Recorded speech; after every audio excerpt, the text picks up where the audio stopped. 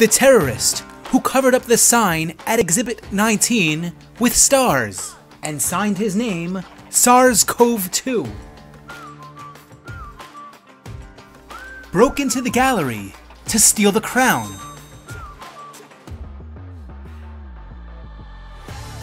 As he stood on the double aces, with his accomplice, the rhino, and the dragon with the helical neck. But the man with the fever, resting on the floor, didn't seem to notice. Nor the man standing nearby with the cough, who had just been at the exhibit with the anosmia and dysgeusia guy, who seemed to have been staring at the lungs that were dead, in front of the jello stand where there was lightning, and a dead guy on the floor. And the man on the floor noticed the letters choked. And nearby, there was a rat with a piece of an R in his mouth. 19. Until finally, two angry officers arrived. One with a visor, and the other with a muddy deer on his head. And they finally shot and exploded the terrorist.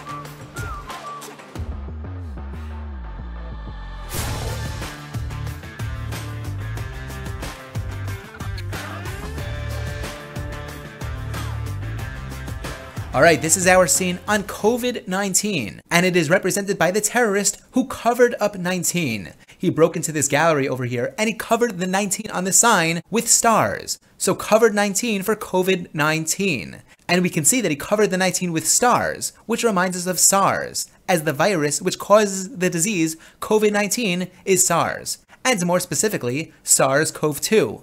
And the reason why it's called SARS-CoV-2 is because it resembles the virus of 2003, SARS-CoV, or SARS-CoV-1. There was actually another strain which came out in 2012 which caused MERS. But anyway, we're going to focus on SARS-CoV-2 in this scene over here. And we also note that the terrorist signed his name, SARS-CoV-2, just to ingrain in our minds that we're talking about SARS-CoV-2 in this scene over here. We take a look at the terrorist himself, and we note the spiked glycoproteins coming out of his envelope. These are also known as peplimers. These spiked glycoprotein give the virus the ability to infect the host cell, and we'll talk about how soon. But before we get to that, we notice the crown in the scene. In the scene, the terrorist was trying to steal the crown from the gallery. The reason why he's trying to steal a crown is to remind us of corona, as corona means crown. And the reason why coronavirus is called coronavirus is because under the microscope it has the appearance of a crown due to the spiked glycoproteins which we just spoke about. Another thing that we note over here is that this virus is standing on top of two aces. We'll say aces 2.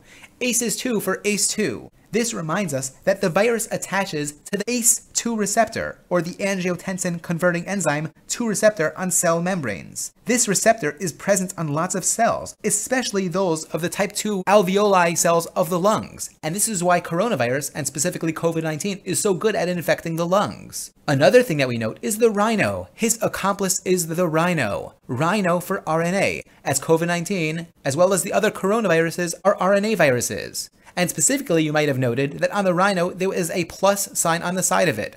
Perhaps this rhino used to be a paramedic or something. This plus sign reminds us of positive sense, as COVID-19 as well as the other coronaviruses are positive sense, meaning that their genome can also serve directly as mRNA. We then take a look at the dragon, and we remember that the dragon had this helical neck, which reminds us of the helical-shaped capsid of COVID-19 and the other coronaviruses. And we can see in the picture over here on the bottom that the RNA genome is in fact in this helical shape. Next, we talk about symptoms, and we note that there is this man over here on the floor. He didn't notice the terrorist who broke in. I don't know why. Perhaps because he was taking a nap on the floor, which reminds us of the fatigue. But the thermometer in his mouth reminds us of the fever.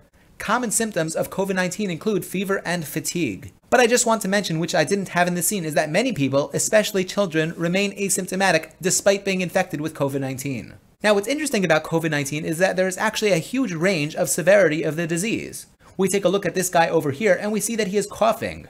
He also looks like he may be short of breath. Dry cough and shortness of breath are also common symptoms seen in patients with COVID-19. Other more specific symptoms include anosmia, which is loss of smell, and dysgeusia, which is loss of taste. And that's represented by this guy over here. This is a head that is apparently one of the exhibits in the gallery. And we note that this guy has anosmia written right under his nose and dysgeusia written by his mouth. This guy actually showed up in our scene on zinc deficiency, as anosmia and dysgeusia are also symptoms of zinc deficiency. This guy over here kind of looks like he was staring at the lungs over here. These dead lungs remind us of respiratory failure. Respiratory failure, which may be related to a cytokine storm, is highly associated with COVID-19. We recall from the video the jello over here. This stand was made of jello. Jello reminds us of hypercoagulability, as hypercoagulability is another potential complication of COVID-19.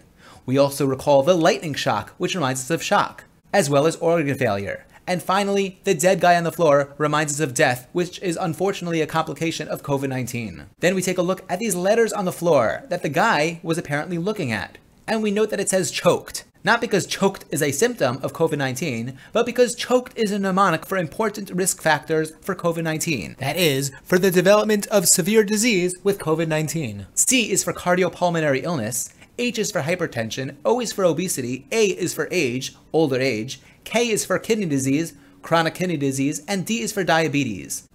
Next, we take a look at the rat on the floor.